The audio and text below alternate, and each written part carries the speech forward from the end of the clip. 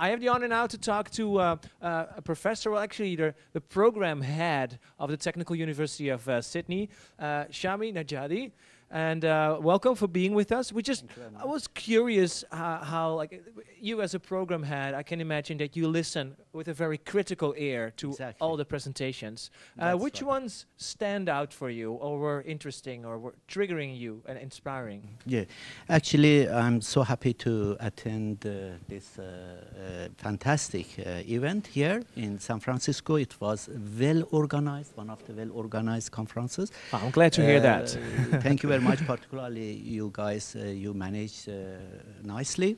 Of course, I'm a program head of the School of Civil Engineering, and my topic was a little bit unusual for audience, but they liked it. Fortunately, I find a few civil engineers as well. But in general, what in fact was so interesting for me, a variety of very broad range of topics in future technology, and it was so impressive to me, and I really did enjoy it. Could you name like one? You heard a lot of talks as well, probably, and we had some keynotes. Was there one that stood out for you that you found very interesting? Maybe because it connects to your own field of research, or to the topics that you're addressing in the university in Sydney. Yeah, I'm afraid I'm a very forgetful person. could not in fact remember the name, but first two keynote presenters. They were so impressive, and I did enjoy. I should check the list. Yeah. Sorry for that. Yes, one of them would be Mrs. Haas, and we would definitely have her keynote available also. If you're looking at this video, if you just check out the playlist of this conference, you could check out Ms. Haas, her entire we had Mr. Loudermilk from the FBI on how the FBI spends their budgets.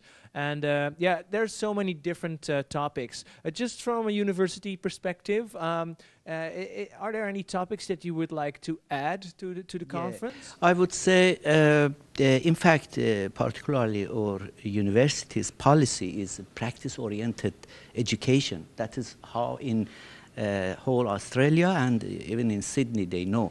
We graduate within 5 years instead of 4 years, because our students generally they have internships, 2 internships. That's why very practically. Yeah. That's why involving with practical issues and the industrial, let's say, partners always in fact interested for, and we are interested on that. Here there were plenty of people attended from industry. It was very good point, which in fact it was one of good attraction. Oh, now good to hear that. Yeah. So, Professor Nejadi, will you be back with us? Why not? Hopefully. Actually, I just presented one of my PhD students' paper. He couldn't, in fact, manage to come and present for sure in the future. Wow, glad to hear that.